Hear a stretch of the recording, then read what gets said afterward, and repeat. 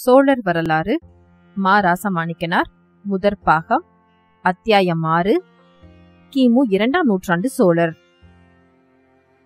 மகனை முறை செய்த மன்னவன். இவன் திருவாரூரிலிருந்து சோநாட்டை ஆண்டு வந்தவன். இவன் சிறந்த சிவபக்தன். இவனுக்கு வீதிவிடங்கன் என்ற பெயர் கொண்ட ஒப்பற்ற மைந்தன் ஒருவனே இருந்தான். அவன் ஒரு நாள் கோவிலுக்கு தேரூர்ந்து சென்ற பொழுது பசுங்கன்று ஒன்று திடீரென பாய்ந்தோடி தேர்காலில் அகப்பட்டு இறந்தது. இதனை அறிந்த தாய்ப்பசு ஆராய்ச்சி மணியை தன் கொம்புகளால் அசைத்து அரசருக்கு தன் குறையை அறிவித்தது. நிகழ்ந்ததை அறிந்த சோழ மன்னன் தன் மைந்தனை கன்று இறந்த இடத்தில் கிடத்தி தான் தேரூர்ந்து சென்றான். பிறகு இறைவன் அருளால் கன்றும் மைந்தனும் பிழைத்ததாக பெரிய புராணம் புகழ்கிறது. இலங்கை வரலாறு. இலங்கை வரலாறு கூறும் மகாவம்சம் பின்வரும் சுவைத்தரத்தக்க செய்தியை செப்புகிறது. கிமு 2ஆம் நூற்றாண்டின் இடைப்பகுதியில் உயர்குடி பிறந்த சோநாட்டான் ஒருவன் ஈழத்திற்கு வந்தான். அப்பொழுது இலங்கை அரசனாக இருந்தவன் அசேலன் என்பவன். வந்த சோநாட்டான் படையோடு வந்தான். ஆதலின் எளிதில் ஈழத்தரசனை வென்று 45 ஆண்டுகள் ஈழ நாட்டை ஆண்டான். அவன் பெயர் ஏழாரன். அவ்வரசன் பகைவர்க்கும் நண்பர்க்கும் ஒரு படித்தாகவே நீதி வழங்கினான்.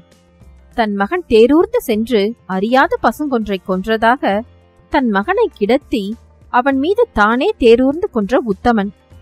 அப்பேரரசன் பௌத்த சமயத்தினன் அல்லன். ஆயினும் பௌத்த துறவிகளிடம் பேரன்பு காட்டி வந்தான். அவனது அரசாட்சி குடிகளுக்கு உகந்ததாகவே இருந்தது. அவன் ஆண்ட பகுதி இலங்கையின் வடபகுதியே ஆகும். பின்னர் இலங்கை அரசனான துத்தகாமணி என்பவன் ஏழாரனை போரில் வென்று தமிழ் அரசை தொலைத்தான். ஏழாரனை துரத்திச் சென்று அனுராதாபுரத்தில் எதிர்த்தான். அங்கு நடந்த போரில் ஏழாரன் இறந்தான். தமிழர் சமய கொள்கைகள் இலங்கையில் பரவாமல் இருக்கவும் தூய பௌத்த மதத்தை காக்கவுமே துத்தகாமணி ஏழாரனை எதிர்த்து வெற்றி பெற்றான். இங்கனம் வெற்றி பெற்ற இலங்கை இறைவன் ஏழாரனுக்குரிய இறுதிக் கடன்களை செய்து முடித்தான். அவன் இறந்த இடத்தில் நினைவுக்குறி எழுப்பி வழிபாடு நடைபெற செய்தான். பின்வந்த ஈழத்தரசரும் அந்த இடத்தை அடைந்த பொழுதெல்லாம் இசை ஒலியை நிறுத்தி அமைதியாக வழிபட்டு செல்லல் மரபாகும். சோழன் பெயர் யாது? செயற்கரிய இச்செயலை செய்த சோழன் பெயரை இச்செயலை பாராட்டி கூறும் சிலப்பதிகாரம், மணிமேகலை ஆகிய பழைய நூல்கள் கூறாது விட்டன. கிபி 11-12ஆம் நூற்றாண்டுகளில் வாழ்ந்த ஜெயங்கொண்டார், ஒட்டக்கூத்தர், சேக்கிழார் ஆகிய புலவர்கள் இவனை மனுநீதி சோழன் என்றே கூறி போந்தனர். மனு, மனுநீதி, மனுநூல் என்னும் பெயர்கள் சங்க நூல்களில் காணுமாறில்லை. பிற்காலத்து நிகண்டுகளில்தான் இப்பெயர்கள் காணப்படுகின்றன. செவ்விய கோலோச்சிய நம் சோழன் மனுநீதி சோழன். மனு என இவனது செயல் நோக்கி பிற்காலத்தார் இட்ட பெயரையே ஜெயங்கொண்டார் முதலிய புலவர் பலங்கினராதல் வேண்டும். இச்சோழனை அரும்பெறற் புதல்வனை ஆழியன் மடித்தோன் என சிலப்பதிகாரமும் மகனை முறை செய்த மன்னவன் என மணிமேகலையும் குறிக்கின்றனவே அன்றி பெயரால் குறிக்கவில்லை என்பது கவனிக்கத்தக்கது. இவற்றால் இவ்வரசன் பெயர் இன்னது என்பது சிலப்பதிகார காலத்திலும் தெரியவில்லை என்பது தெரிகிறதென்றோ? மேலும் சங்க நூல்களை கொண்டு இவனை பற்றிய செய்திகள் அறியக்கூடவில்லை. வரலாற்று ஒப்புமை. சிலப்பதிகாரம் முதலிய நூல்கள் சோழன் மகனை முறை செய்த ஒன்றையே குறிக்கின்றன. ஆயின் பெரிய புராணம் ஒன்றே இவனுடைய சிவப்பற்று முதலிய நல் இயல்புகளை விரிவாக குறிக்கின்றது. இவ்வியல்புகள் அனைத்தும் மகாவம்சம் குறிக்கும் தமிழரசனிடம் காண்கின்றன. பெயர் ஒன்றே வேறுபடுகிறது. ஏழரசன் என்பது சிறப்பு பெயராக இருக்கலாம். அல்லது கிபி 6ஆம் நூற்றாண்டில் எழுதப்பட்ட மகாவம்சம் ஜெயங்கொண்டார், கூத்தர், சேக்கிழார் ஆகியோரைப் போலவே பெயரை தவறாகவும் குறித்திருத்தல் கூடியதே. ஆதலின் பெயர் கொண்டு மயங்க வேண்டுவதில்லை.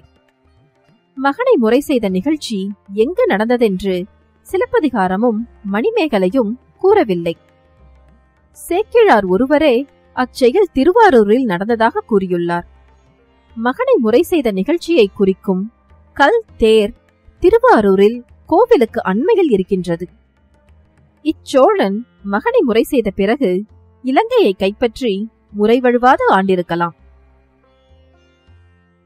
இலங்கை படையெடுப்பு நடந்திருக்குமா?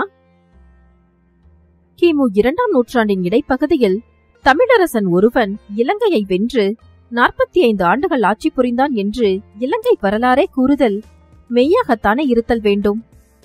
ஆயின் அப்பழங்காலத்தில் கடல் சூழ் இலங்கையை கைப்பற்ற தக்க கப்பற்படை சோழரிடம் இருந்ததா? அதற்கு சான்றுண்டா? கிமு 6 அல்லது 7ஆம் நூற்றாண்டு முதலே சோழர் முதலிய தமிழரசர் மேநாடுகளுடன் கடல் வாணிகம் நடத்தினர் என்பது அனைவரும் ஒப்புக்கொண்ட உண்மையாகும். மேநாடுகளுடன் கடல் வாணிகம் நடத்தி கொண்டிருந்த நாட்டாரிடம் கடற்படை இருந்தே தீர வேண்டும் என்பது கூறாதே அமையும். நாம் முதற்கரிகாலன் காலம் ஏறத்தாழ கிமு 120 முதல் கிமு 90 வரை என கொண்டோம். அன்றோ அம்முதற்கரிகாலனை பாட வந்த வெண்ணி குயத்தியார் என்ற வெண்பா புலவர், நீர் நிறைந்த பெரிய கடலில் மரக்கலத்தை ஓட்டி போர் செய்வதற்கு காற்றின்றி நாவாய் ஓடவில்லை. அதனால் காற்றுக் கடவுளை அழைத்து ஏவல் கொண்ட வலிய அரசன் மரபில் வந்தவனே என்று ஒரு செய்யுளில் பாடியுள்ளார்.